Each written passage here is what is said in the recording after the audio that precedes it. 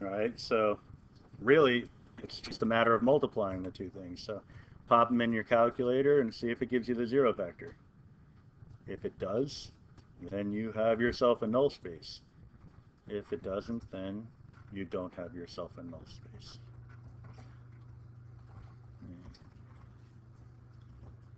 Null space by definition is a subspace of Rn, so you don't have to worry about testing those conditions.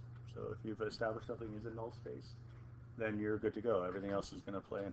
Important rule, or the one that gets you started, the most important property, would be that the zero vector is part of the set. And so if you're solving a homogeneous equation, you're establishing vectors that would give you the zero vector through multiplication. So you're basically guaranteeing that the zero vector is going to be in there somewhere. Right? So null space by definition. Column space, well, I gave you the notation earlier. Col A, set of all linear combinations of columns of A. If A is equal to A sub 1 through A sub n, then the column space is your span of all the elements in A through 1 through A sub n. All right, so there's really nothing more to it than that. Column space is also a subspace. All right, so you're looking at this really kind of the same way you would as the when we're solving the equation ax equals b back in the first unit. The solution to the homogeneous equation ended up, well, is now being renamed as the null space. The solution to the particular equation would be your column space. But the easiest way to handle column space is really to just address the basis of the column space, because that's really the most important components. This example, parts of it need work, so I'm just going to kind of nitpick a little bit, or pick out the important components. Right, so if the column space of A is a subspace of R K, what is K? All right, so this kind of sort of a misplaced example, because really what it's talking about is the dimension related to the column space of the matrix, and really specifically what it's telling us to figure out is the number of vectors in the basis of the column space of A. All right, so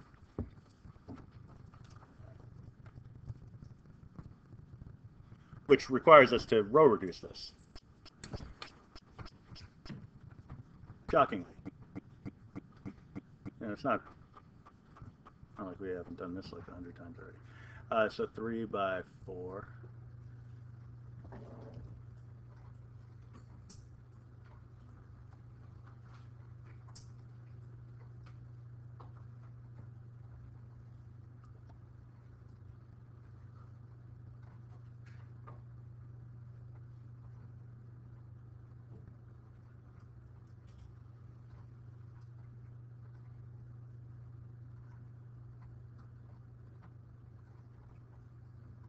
All right, so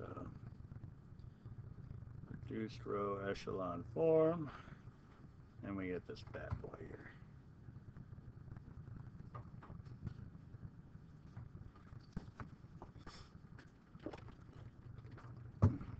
All right, so this would be some kind of coefficient matrix, A. It's not the entire linear system.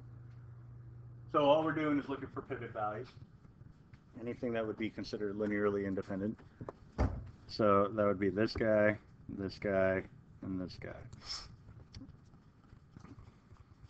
All right, so you can define it any way you want.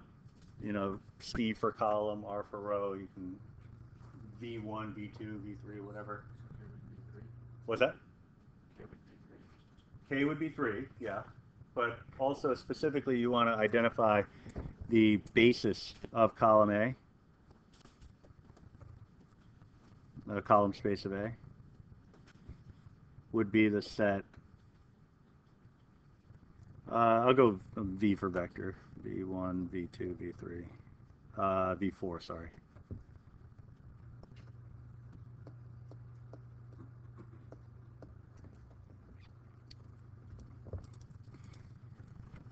All right, so the number of vectors in the subspace of Rk, so k is going to be 3. Why this is also known as the rank of the matrix.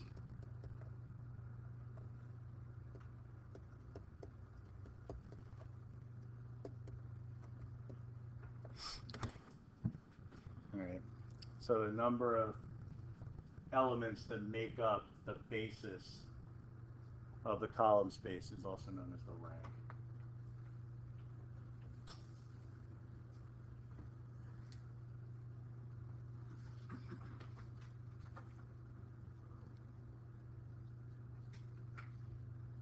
All right.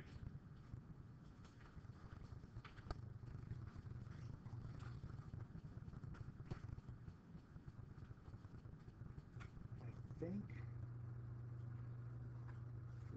these, for B, I actually wanted it to be find the null space of A.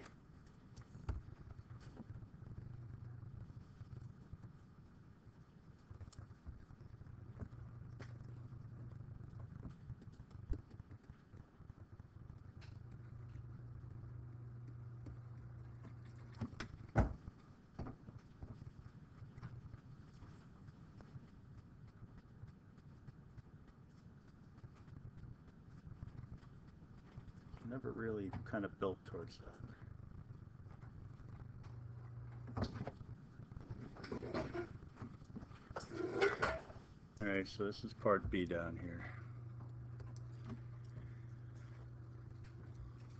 All right, solution to the homogeneous equation, so pop a few zeros on the outside. So again, it's a solution to AX equals 0. We're looking at x1 equals -9 x3, x2 equals 5x3, and x4 equals 0, which would make x3 a free variable. Okay.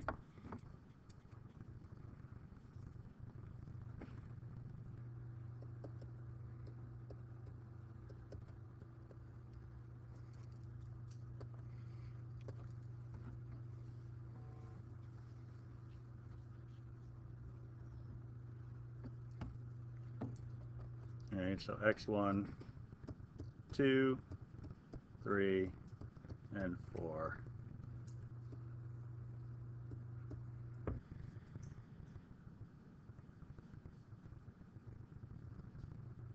Would be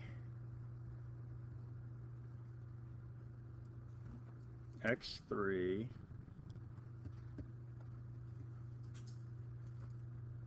we got a -9, we got a 5, we got,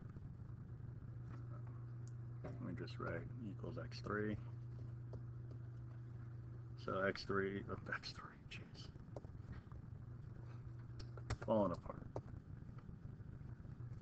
So then x3 would be coefficient 1, 0,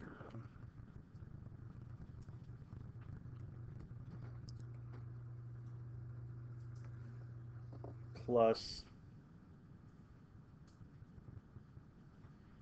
well, everything else would be just a 0 vector, right? Oh, so we don't need anything else. All right, so this is our null space.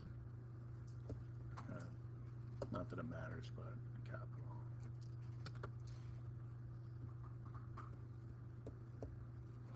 The number of free variables, number of null space. Correct. And so that should coincide with what we have in our reduced row echelon form. So whatever the pivot values cover within the matrix, anything that's left over would make up your null space. Right? So in this case, the third column here corresponds to x3. All right. So there's some properties that are listed here. Some of them I think are common sense, and some of them are not so much.